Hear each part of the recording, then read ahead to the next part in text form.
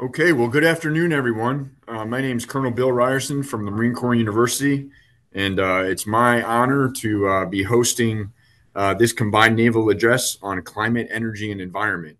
Really appreciate your interest and participation today, and I think we have a great 1 hour program. Today's topic is climate challenges in the Caribbean, and we have a couple of fantastic speakers. And on behalf of our consortium of climate interested educational institutions, as I mentioned, I'm from Marine Corps University. And on behalf of Naval Postgraduate School, Naval War College, the U.S. Naval Academy, and the Naval Community College, it's exciting to bring this topic to light. We're going to start things off with some opening remarks by the Honorable Meredith Berger, who is the Assistant Secretary of the Navy for Energy, Installations, and Environment. Ms. Berger was appointed to this role on July 28th, 2021, and among her many duties are to provide oversight and policy for Navy and Marine Corps energy and climate resilience, infrastructure sustainment, military construction, acquisition, environmental protection, and safety and occupational health. With a background in policy and senior leadership roles in government and the private sector, Ms. Berger previously managed the Defending Democracy Project at Microsoft and served as Deputy Chief of Staff to Secretary of the Navy Ray Mabus. She holds a master's degree from the Harvard Kennedy School, a Juris Doctor from Nova Southeastern University, and a Bachelor of Arts from Vanderbilt University, and has earned multiple prestigious service medals. Ms. Berger, thank you for joining us, ma'am, and we look forward to your opening remarks.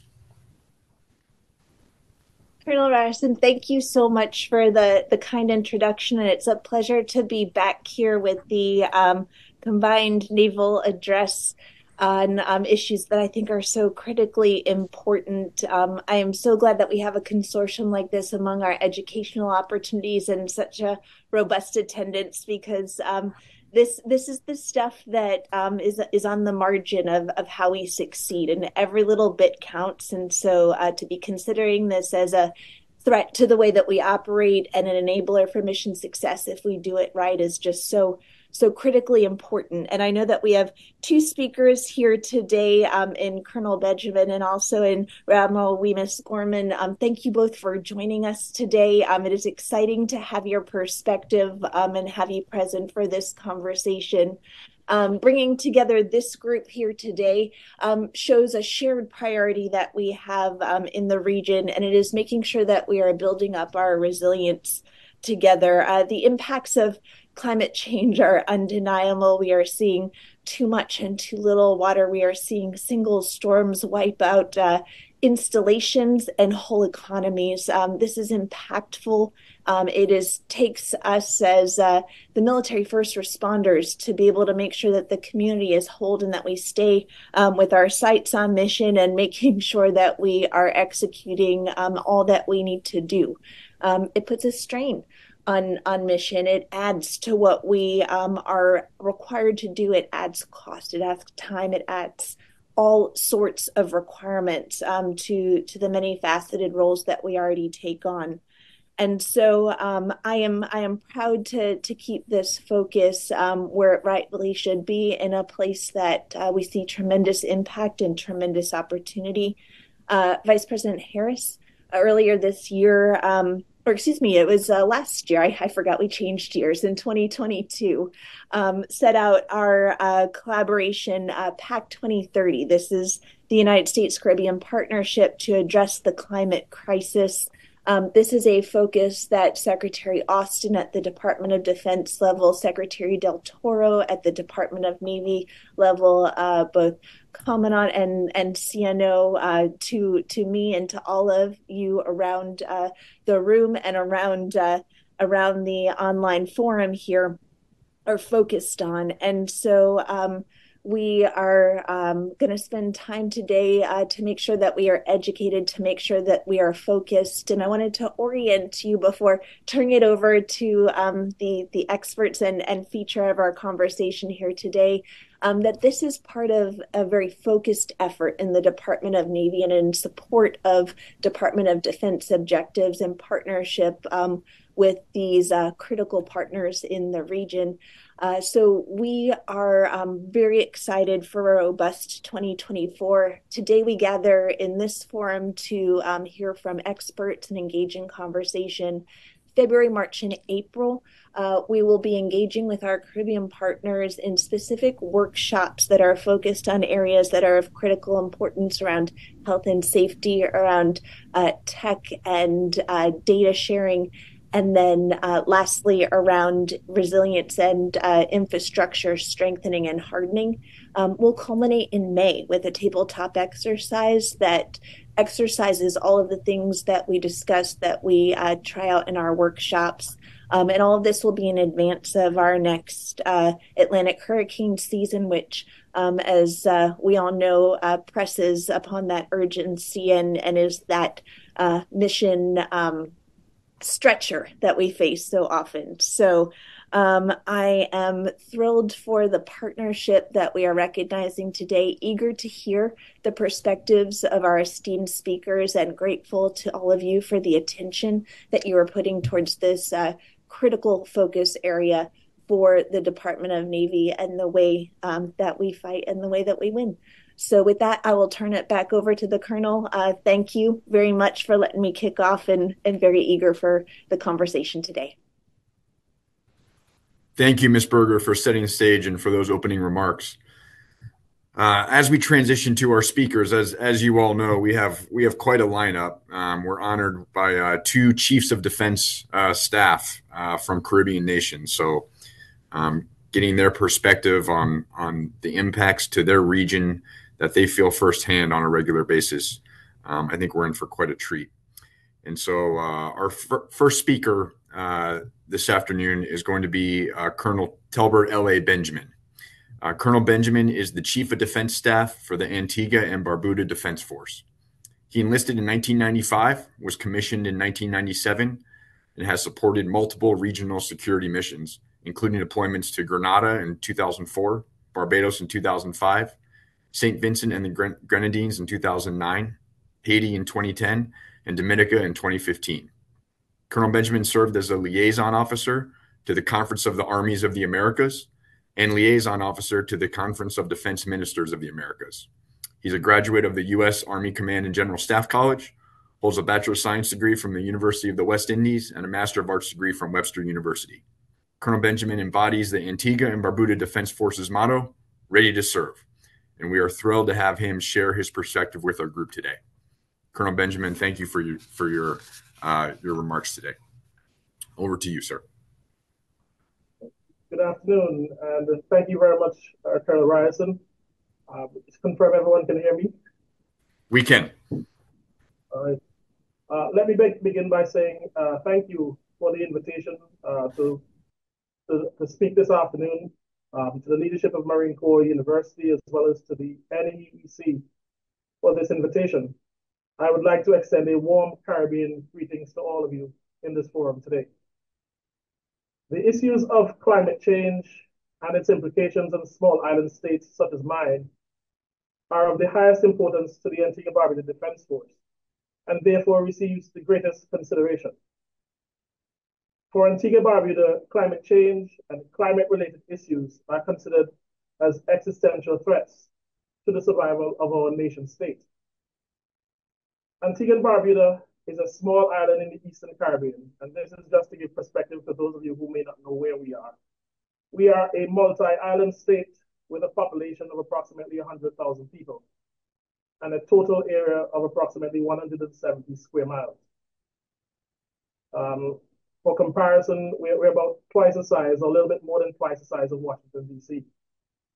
The island is approximately 3 hours flight from Miami and 40 minutes away from Puerto Rico, the nearest U.S. territories. On September 6, 2017, Hurricane Irma impacted the island of Barbuda as a Category 5 storm on the Saffir-Simpson wind scale, with sustained winds in excess of 160 miles per hour and gusts as high as 180 miles per hour.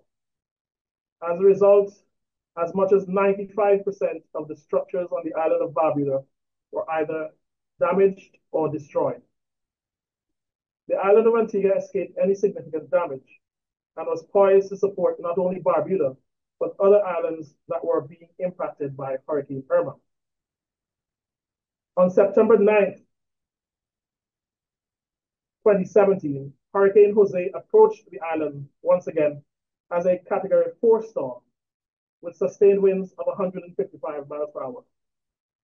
Anticipating the possible worsening of conditions, the government of Antigua Barbuda issued a mandatory evacuation order for the island of Barbuda.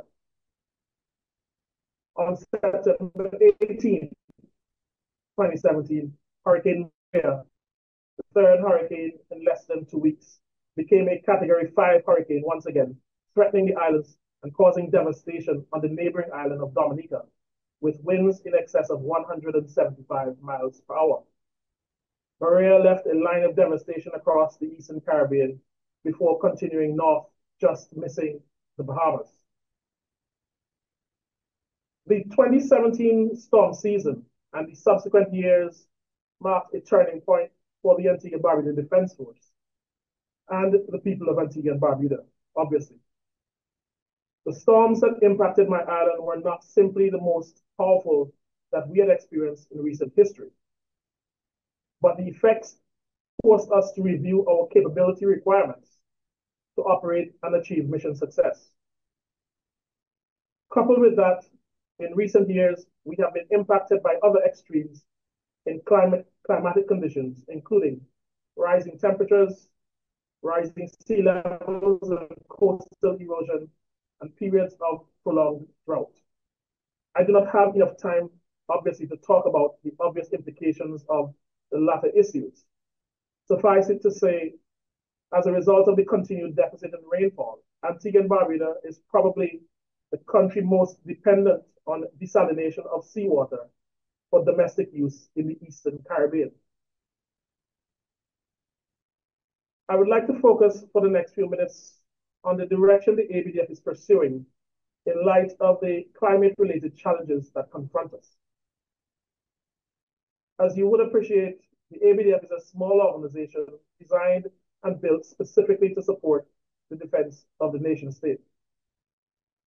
The force has an infantry battalion, which includes an infantry company, a services company, and a reserve company. Additionally, there is a Coast Guard unit, which employs a fleet of interceptor-type vessels. We also have an air wing that includes 2 aircraft. And finally, we are responsible for the National Cadet Program, which is a youth program not dissimilar from your ROTC program run in your high school in the US. Further, as a nation, Antigua and Barbuda is a focal point in the regional response system with responsibility to support the islands of St. Kitts Nevis, the British dependencies of Montserrat, Anguilla, and the British Virgin Islands, and also the island of St. Martin during HADR-related events. In this regard, we manage on behalf of the regional mechanism the storage of resources provided by the international community. Additionally, we play a leading role in coordinating responses in the event of major regional incidents. The 2017 hurricane season highlighted the need for a more outward-looking defense force. The force's deployment in response to the storms of 2017 season and subsequent years suggests that greater emphasis needed to be directed towards building, 1, our engineering capability, secondly, the development of an outward-looking emergency medical capability, enhancing our search and rescue capability in the maritime and urban domains, the development of aerial surveillance capability, and finally, the development of what we refer to as a robust public affairs arrangement. In the Defense White Paper issued in January of 2023, a 5-pillar capability framework was presented outlining the way forward for the ABDF in light of the impacts that we would have had based on climate-related issues. Those 5 pillars include 1, maritime domain awareness and enhancement of that. 2, disaster response and climate change capabilities. 3, support to law enforcement. 4, greater efforts at national development. And 5, support to regional peace and stability. Of the 5 pillars identified, 3 were directly related to the national effort of mitigating against climate-related scenarios. The third pillar, which highlights the issues of responding to and mitigating the risks related to climatic and other events, places emphasis on partnerships.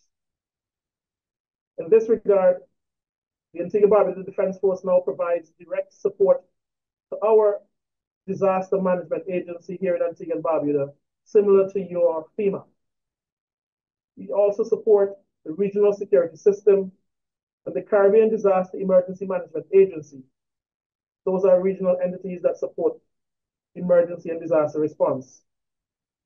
Additionally, there is the implied tasks to the Defense Force of reinforcing national systems such as our ports and our health infrastructure. In reorganizing to satisfy those areas mentioned above within the framework, extensive efforts are ongoing to do the following things. Firstly, train personnel and acquire resources to support the development of damage assessment and response teams capable of operating at the national as well as the regional level. Secondly, developing an emergency medical capability that can support national emergencies. This concept was tested and proven during the national fight against COVID-19 between the periods of 2020 to 2022. This effort was boosted by the acquisition of 2 field hospitals in 2022 through the United States Southern Command. Thirdly, enhancing the force's search and rescue capability. Beyond our responsibility for maritime search and rescue, we have expanded to address aviation responses to the same, in addition to playing an enhanced role in the national as well as regional urban search and rescue efforts. Fourthly, an effort is ongoing to harden the force's facilities in response to the current and future effects of climate change and climate change related events. In doing this, we are pursuing the acquisition and installation or integration of off-grid concepts, such as rainwater harvesting and the use of solar energy. Those being tested currently for potential use across all ABDF facilities. Additionally, consideration is being given to relocate some critical infrastructure from coastal areas that may be susceptible to future sea level rises.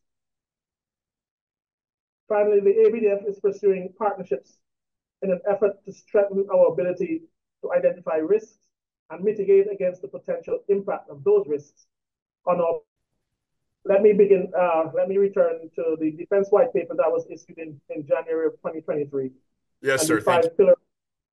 The 5 pillars covered by that review. Of the 5 pillars identified, 3 were directly related to the national effort of mitigating against climate-related scenarios. The third pillar, that of disaster response and climate change, highlights the issue of responding to and mitigating of risks related to climatic and other events, placing emphasis on partnerships. In this regard, the ABDF now provides direct support to our disaster management agency, similar to your FEMA. We also support the Regional Security System and the Caribbean Disaster Emergency Management Agency, 2 regional entities geared towards disaster response within the Eastern Caribbean. Additionally, there is an implied task for reinforcing national systems, such as the ports and our health system here in Antigua and Barbuda. In reorganizing to satisfy the above mentioned framework, extensive efforts are ongoing to do the following. Firstly, train personnel and acquire resources to support the development of damage assessment and response teams capable of operating at the national and regional level. Secondly, developing an emergency medical capability that can support the national emergencies. This concept was tested and proven during the national fight against COVID-19 between the years 2020 and 2022. This effort was boosted by the acquisition of 2 field hospitals in 2022 through the U.S. Southern Command. Thirdly, enhancing the force's search and rescue capability. Beyond our responsibility for maritime search and rescue, we have expanded to address aviation-related responses, in addition to playing a leading role in the national and regional urban search and rescue effort. An effort is ongoing to harden the force's facilities in response to the current and future effects of climate change-related events. Off-grid concepts such as rainwater harvesting and the use of solar energy are currently being assessed for use. Additionally, consideration is being given to relocate some critical infrastructure from coastal areas that may be susceptible to future sea level rise. Finally, the ABDF is pursuing partnerships in an effort to strengthen our ability to identify risks and mitigate against the potential impact of those risks on our personnel, our facilities, and our country. Interoperability is a central tenet in this effort. We recognize that in a resource-scarce environment, building partnerships and enhancing our ability to work with those partners can and will reap tremendous benefits. We therefore partner with all stakeholders at the domestic as well as regional levels, and we pursue international partnerships as well. I conclude by quoting from my Prime Minister, the Honorable Gaston Brown, in his presentation at the recently concluded COP28 held in Dubai. And I quote, "The irony is that small states that contribute the least to global CO2 emissions are its greatest victims," unquote. He goes on to state that, and I quote, "The future weapons of mass destruction will not be bombs or guns. They will be scorching temperatures, persistent droughts, rising tides, and ferocious winds," end of quote. Ladies and gentlemen, might I suggest to those of you listening to me today, we in Antigua and Barbuda and the islands of my region are already living this reality. Once again, thank you to the organizers of this event for the invitation to speak, and I do look forward to any questions that might occur or might come forward at the end of this presentation. Thank you very much. Colonel Benjamin, thank you. That was a fantastic overview, and to hear firsthand the challenges that your nation and in your role as a military leader faces really brings it home. I remember Hurricane Irma, and the devastation to hear you describe it is really is heartbreaking. And your relationship with Southcom is obviously very important. Sir, thank you for that. We will do question and answer after our second speaker, and so we look forward to that portion of the program. At this time, it's my pleasure to introduce our second speaker, and that's Rear Admiral Antoinette Weems Gorman. She is the Chief of Defense Staff for the Jamaican Defense Force. She has a 31-year career that includes groundbreaking achievements, to include becoming the second woman in history to lead a national army when she was appointed to her current role on 20 January 2022. Prior to that, as Force Executive Officer beginning in January 2020, she provided strategic guidance and directed force policies for the previous Chief of Defense, playing a key role in transformational change in the Jamaican Defense Force. Additionally, Rear Admiral Weems Gorman has held roles as Brigade Commander, Maritime Air and Cyber Command, and Commanding Officer of the Coast Guard, and is a subject matter expert in regional maritime security. Admiral Weems Gorman is a graduate of the U.S. Naval War College and holds a master's degree with distinction in national security and strategic studies from the University of the West Indies in Mona. Rear Admiral Weems Gorman, thank you for joining us today, and we look forward to your perspective on climate-related challenges in the Caribbean. Over to you, ma'am. Thank you, Colonel Ryerson. Confirm I'm being heard? Yes, ma'am. We hear you loud and clear. See, my staff officer is sharing some slides there whilst he gets it into presentation mode. I will just proceed. Let me start with the salutations, Honorable Meredith Berger, Assistant Secretary to the Navy for Energy, Installations and Environment, yourself, Colonel Ryerson, my colleague CDS from the Antigua and Barbuda Defense Force, and the participants. Good morning, and thank you very much for including me in this discussion. I think it's a very important issue. And as my colleague indicated, it is a stark reality for us in the Caribbean region.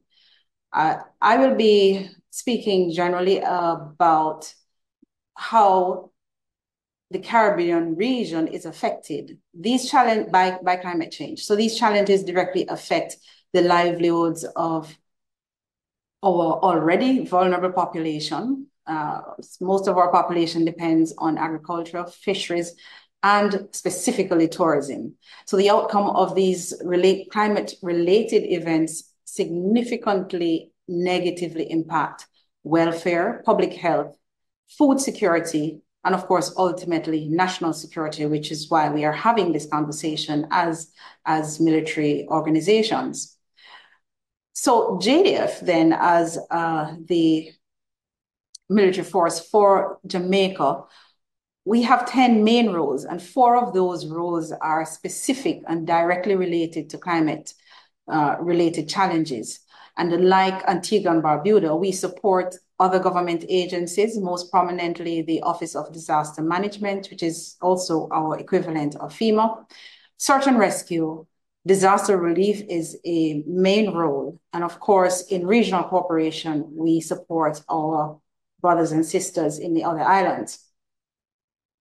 So as I go through, I will complement what Colonel Benjamin spoke about in a broader Caribbean context. He spoke more specifically about Antigua, and I will go through speaking a bit broader. So let me start with some data and some specifics about the Caribbean, the broader Caribbean. We have 2 distinct wet seasons, and these some are primarily aligned with the Atlantic hurricane season. And that season, you may all know, traditionally spans between 1st of June to the 30th of November every year. But what we have seen as climate change, the challenge of climate change evolves, that we are having systems that are forming outside of this band. And so it's less predictable. And so when I just joined some time ago, we were specifically gearing up for events, hurricanes and storm events within that band. Now we are seeing events occurring before and after the traditional or the traditional hurricane season. We're also seeing that the wet and dry season have moved. They sometimes don't even occur at all. And as Colonel Benjamin also mentioned, significant difference in temperatures throughout the year. So historically, climate-related devastation in the Caribbean has had significant impact on our economies and infrastructure. An IMF report quoted by UNDP said that natural disasters occur more frequently and cost more on average in the Caribbean than anywhere else, and even in comparison to smaller states. The Economic Commission for Latin America and the Caribbean conducted an analysis of these events in the Caribbean over the period 1990 to 2008. And that analysis found that Caribbean countries under review experienced 165 natural disasters, of which 61% were windstorm-related events, that is hurricane, floods, and tropical storms. Unfortunately, Haiti, the Dominican Republic, and Jamaica, which are located in the northern part of the Caribbean, were the most affected by these natural disasters over the period, having experienced 49, 34, and 21 natural events specifically. And that estimated affected some 2.5 million people over the period of the study.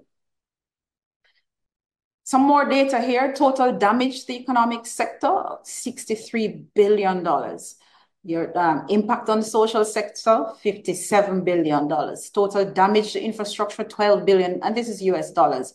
And the impact on the environment, $3.5 billion. Now, these kinds of figures you're talking about exceeding just the budget of a small country, the overall budget of a small country in the Caribbean. So you see the impact being very significant.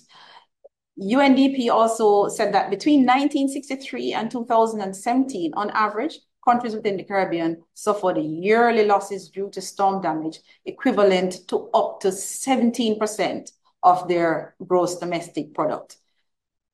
So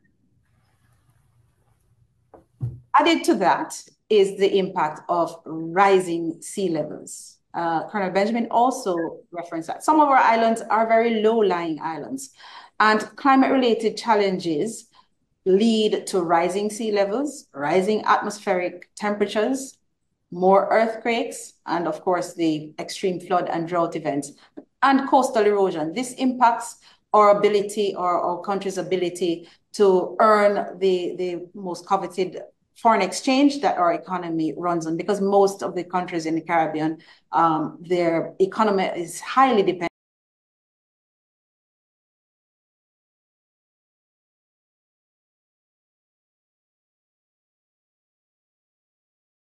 2100 sea levels in the Caribbean are expected to rise to by 1.4 meters. And this amount of sea level rise would translate into about 70% of our freshwater marshes and our brackish and saline wetlands being destroyed or lost. And you imagine the impact of that on fisheries, and these are the areas that protect our coastline as well, and our nurseries for our fishing population and birds and so on. And so this study also indicated that the annual economic losses, if that should occur, would be $63 million for the region. So not only would we be losing, having economic loss, but most of our population live within three nautical miles of the coastline in the Caribbean. And so there will also be displacement of our population. The loss of coral reefs and increasing in drought will cause a decrease in food security. It will lead to higher fuel consumption. And so those challenges now lead us to having to have a military perspective on how we approach these challenges.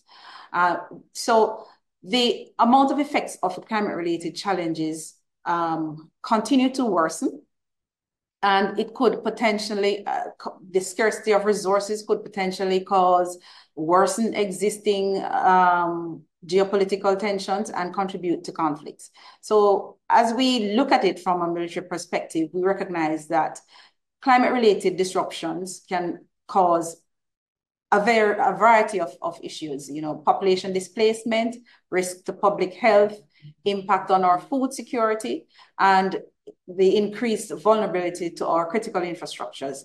There's also illegal migration. Human trafficking can get into the fray as a tangential effect of these events as displaced individuals seek refuge. And currently in the Caribbean region, we are already struggling with issues of illegal migration and persons seeking refugee status from countries that already are in vulnerable positions.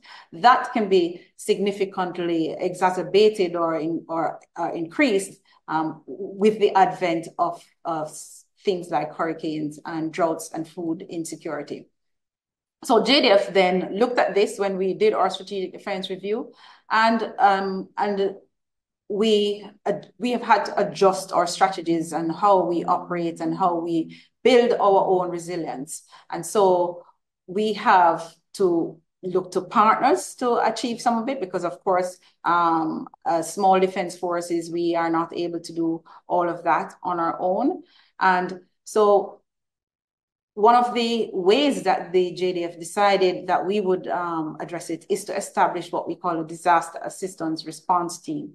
And this DART We have the capacity to constitute 3 darts, and these persons are multidisciplinary, and they are constituted before the Atlantic hurricane season, and they are in a constant state of readiness to deploy at short notice to locations that are impacted by natural disasters.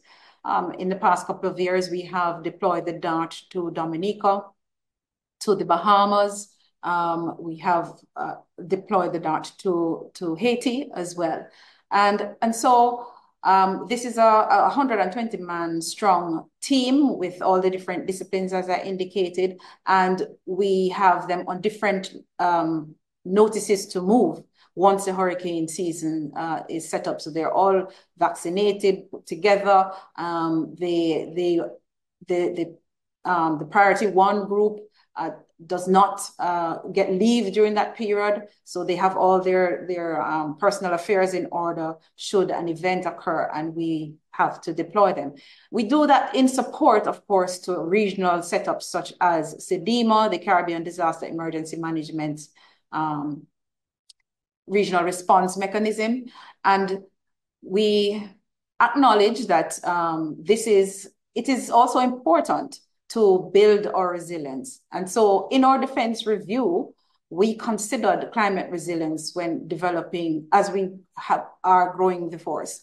And it is mandated, there are various mandates within our planning that we have to develop our infrastructure and build in resilience there. So not unlike my colleague in Antigua, we have looked to partners to achieve that. And we also seek to implement sustainable initiatives for climate resilience.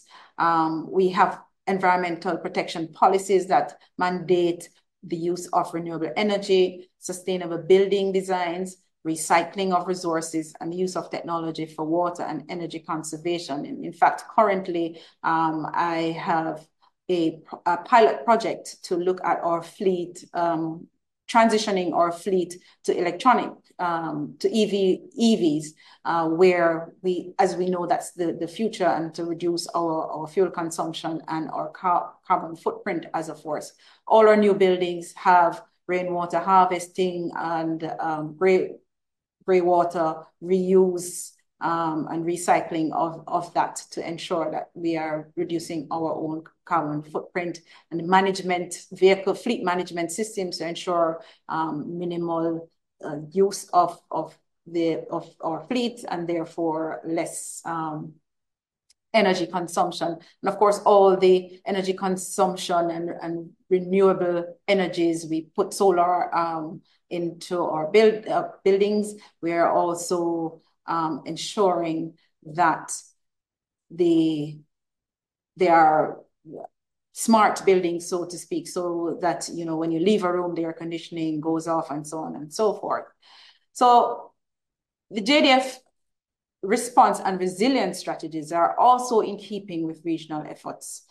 We are responsible for the northwestern sub-region of the Caribbean under CDEMA, and that region consists of Bahamas, Belize, Haiti, and the Turks and Caicos.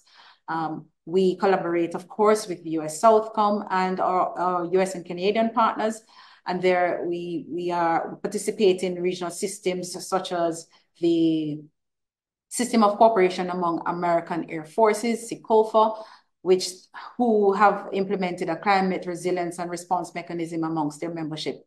And in the case of SECOFA, it has created SAVICO, which is a virtual room for coordination as part of its consolidated humanitarian aid operations, and we're able to participate there. Regional efforts towards climate resilience and response are also further strengthened through our regional and international security cooperation agreements. And these provide for us to help or to do training with our partners. In fact, as we speak, the Jamaica is leading an exercise, Event Horizon, the Maritime Air and Cyber Command, currently engaged with other Caribbean participants from the Bahamas, Costa Rica, Dominican Republic, Cayman Islands, Canada, Haiti, and Kingdom of the Netherlands and Turks and Caicos. through a partnership with the UNODC to really exercise and go through our steps and various workshops, tabletop exercises, and real deployment for HADR mission. So what is the way forward then? We have to develop sustainable solutions and resilient strategies to protect the Caribbean's unique biodiversity, cultural heritage, and socio-economic well-being. The regional resilience efforts will require knowledge and understanding of climate-related challenges and how they impact the Caribbean. And so the way forward really should include integration of climate-related studies into military education, like we're currently engaged in. Building awareness is also critical in addressing this as a threat to us all.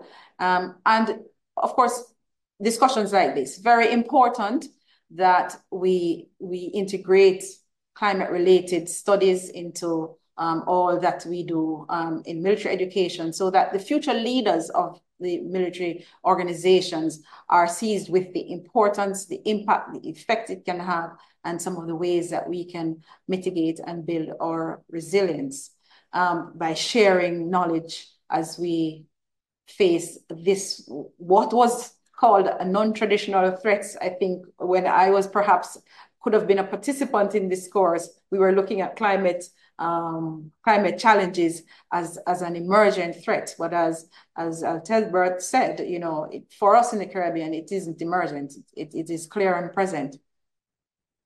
As militaries, we have to continue to strategize and build our resilience and position ourselves to respond to our population, recognizing what the vulnerabilities are and making the plans to mitigate them.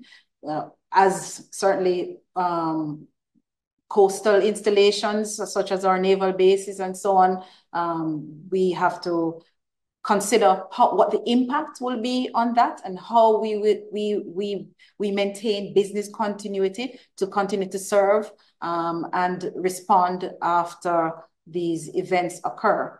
So as I wrap up, I want to reiterate that climate-related challenges have a significant impact on the Caribbean socioeconomic stability, and it can result in significant infrastructural damage, population disruption, and have negative impact on not only food security, but national security and global security.